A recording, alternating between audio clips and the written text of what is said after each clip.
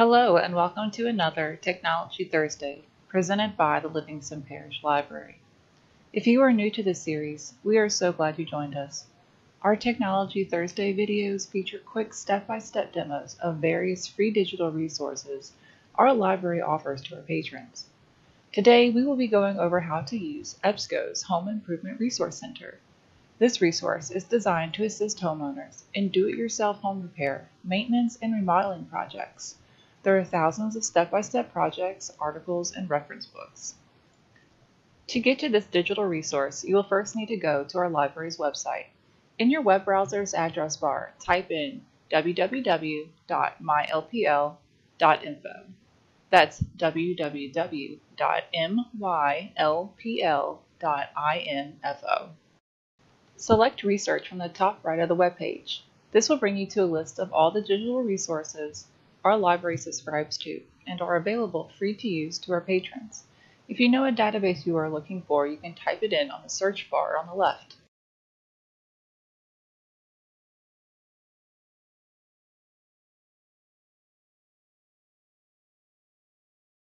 Or you can use the categories to the right to select Do It Yourself to see all items in this category. The Home Improvement Reference Center is the third listing, and under the link is a short description on the resource. It also tells you what you need to access this database. If you are accessing this database from outside the library, you might need your library card to log into this resource. Because this resource is offered to us by the State Library, we are now directed to the Louisiana State Library's list of databases. You will now have to find our database link again. Scroll down until you find Home Improvement Reference Center and select the link. If you are at home, you may now need to enter in your library card number and select Sign In.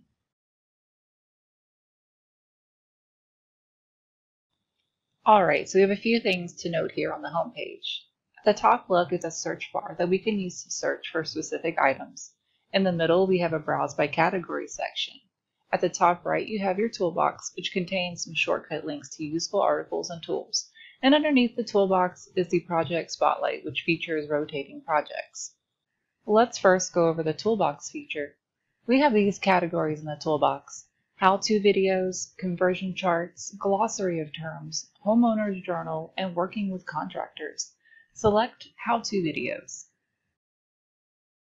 This brings you to a list of all the how-to video series this resource has. There are 97 video series available.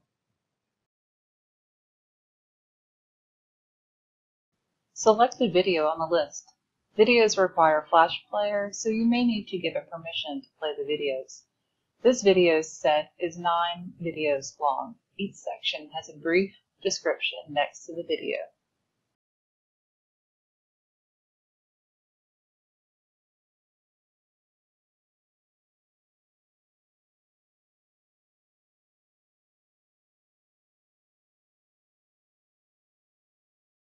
Let's go back to explore other items in the toolbox. Select New Search above the search bar. This will bring you back to the home page. Now let's look at conversion charts. Select Conversion Charts. This brings you to a PDF document with a multitude of common conversions used in construction. All PDFs in this resource can be printed out by selecting the printer icon at the top of the document. Let's go back to explore other items in the toolbox. When you are viewing a PDF document, you will need to select the back button at the top of the page to get back to the home page. Now let's look at the glossary of terms. Select Glossary of Terms. This brings you to a PDF document that lists common terms used to describe parts of a structure. Now we'll go back to explore other items in the toolbox. Remember, when you're viewing a PDF document, you will need to select the back button at the top of the page to get back to the home page. Next, let's look at the Homeowner's Journal. This is a PDF for you to print out and fill out with all the information about your home, from addresses to purchase information to materials your home was made out of. This is for you to keep for your own reference. You can list dates and how you made repairs to your home. It can be invaluable to have this information readily available to you at a moment's notice. Now we'll go back to explore the last item in the toolbox. Finally, let's look at the Working with Contractors option. This is a one-page PDF with some tips on how to find a reputable contractor and the steps you will need to take to employ the right one. Let's go back to explore the other sections on the homepage. Now let's look at the Browse by Category section on the homepage. This database is giving you some quick categories you can browse through, or you can select A to Z to search through them all. Let's select A to Z topics. This brings you to a page where you can select each letter of the alphabet to see all the topics that start with that letter. Now select A. A drop-down list of topics appear with quick links to documents that start with the letter A. I'm going to go ahead and select the first option of above cabinet lighting installing. It brings me to an illustrated guide on the subject.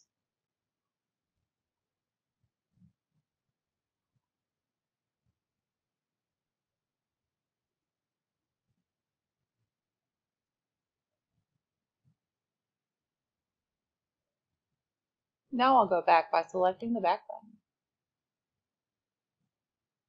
Going through the other categories is the same process. Say you want to look at guides on woodworking.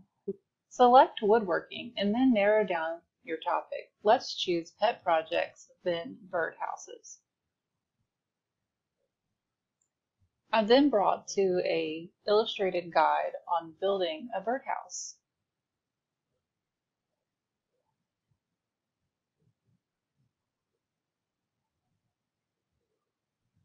Now we'll go back and go over how to conduct a search from the homepage. Let's say I want to build a birdhouse, but not the one that was in the categories quick link. On the homepage, type in birdhouse in the search bar and then select search. This brings up over 240 search results. I can narrow my search results by using the filters on the left side of the page. Let's select limit to full text. This ensures that we only see documents that contain a complete article and not just a summary. You can also limit by year and source type if you want to only look at articles from a specific source, for example, a magazine or a book. Let's filter our results by magazine. This narrows our results down to 177 different articles. If you see a result that has an HTML full text option, this will bring up the text and images of the article on a web page instead of a PDF document. One of the benefits of this is the ability to listen to the article. Select the HTML full text option for the article's swallows. If you build it, they will come. Under the title of the new page, there is a player that will read the article to you with different accents to choose from. You can also edit the reader speaker options by selecting the gear, so you can have the reader speed up or slow down, change the highlighted text color, and much more. Well, that about wraps up our introduction to the digital resource Home Improvement Reference Center.